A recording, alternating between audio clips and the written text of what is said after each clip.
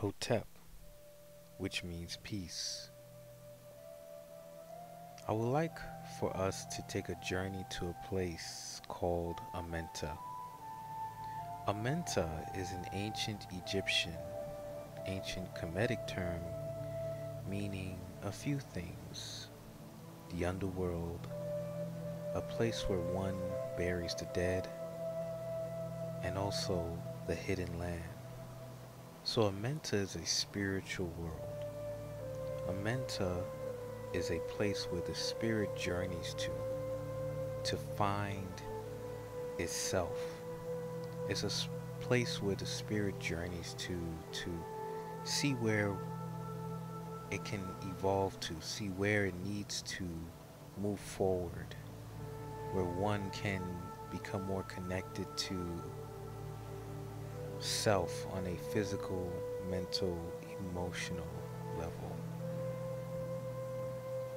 So as we take this journey to this hidden land, to the spiritual world, let's stay present with ourselves, stay present with the breath.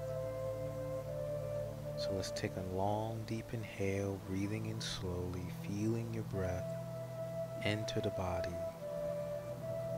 And then exhale slowly, feeling the breath leaving the body. Feel your body now become more light, less tense, and more present. Feel that energy, that divine energy within you now start to elevate and rise. This spirit, that divine energy within you now is slowly journeying to this land, this hidden land, which we call Amenta. And here in this land where we stand now, we're in this place where we see ourselves in a more divine light.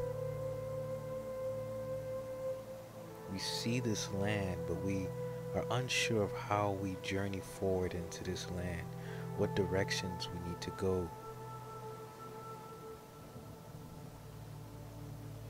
So as we find this path that we need to take to journey deeper within this land,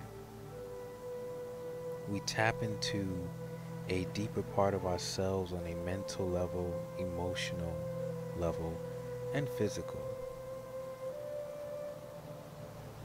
And as we tap into these parts of ourselves, we become more present. We learn more about ourselves, how we think. What are the thoughts that come to our minds when we think of ourselves, and what it means to us on a mental level, what it means to be more connected to our divine self, our light.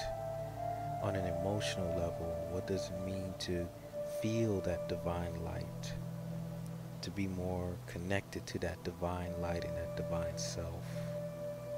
And on a physical level, what it means to walk in that light, to walk in that truth, that divine power.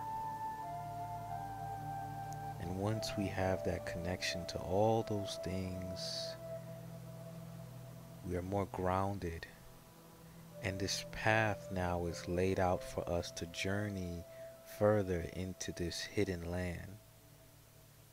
And as we are journeying forward, as we are journeying onwards, we are realizing that this hidden land lies within us.